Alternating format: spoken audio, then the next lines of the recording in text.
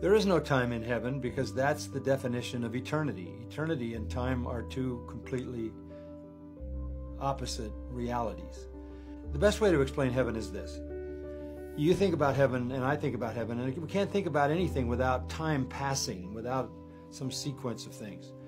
Heaven is one moment that never ends. The way to think about heaven is the most exhilarating, thrilling, blessed, happy, joyful, delightful, satisfying moment, and it never stops. That's eternal heaven. It's not, boy, this has been a great day in heaven, I hope tomorrow's equally good. There's no tomorrow.